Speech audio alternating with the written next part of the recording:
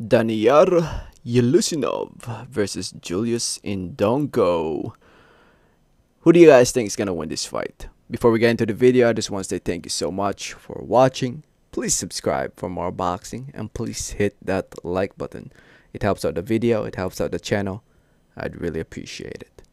So anyway, like I was saying, Daniyar Yeleussinov will be fighting Julius Indongo this Friday on the 27th of November, November 27, 2020, over in Hollywood, Florida, in the undercard of Daniel Jacobs versus Gabriel Rosado. Fight will be shown live over here in the United States of America on The Zone. So tune into The Zone if you want to see this fight here in the States.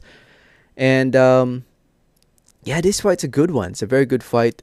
Definitely the toughest fight of Daniyar Yeleussinov in his professional career.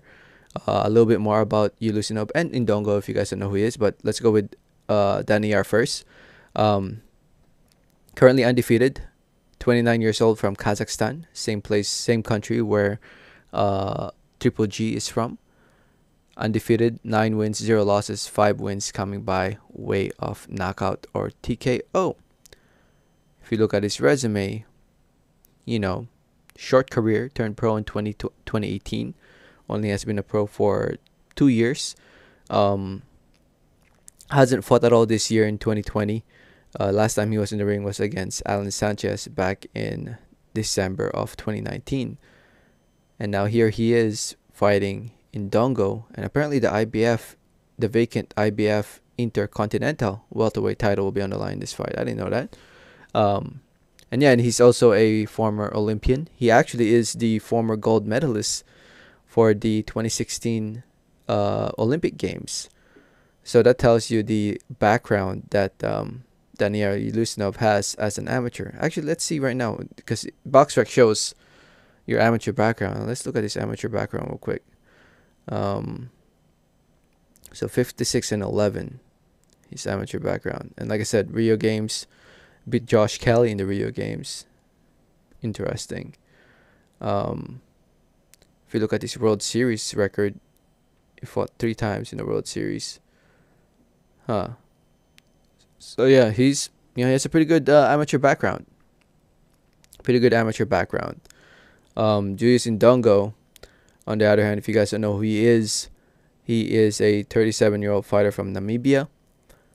23 wins, 2 losses, 12 wins come by way of knockout TKO. His 2 losses came from very good fighters, and those are against Terence Crawford when Crawford became undisputed at 140 pounds, and Reddish Prograis back in 2018.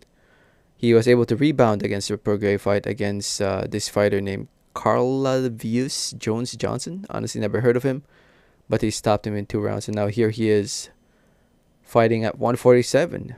Yeah, his fights at 140 is what he's known for, especially this one, man. If you haven't seen the Edward Troyanovsky knockout, woohoo, you missed out on that knockout, man. That was a big upset in my opinion.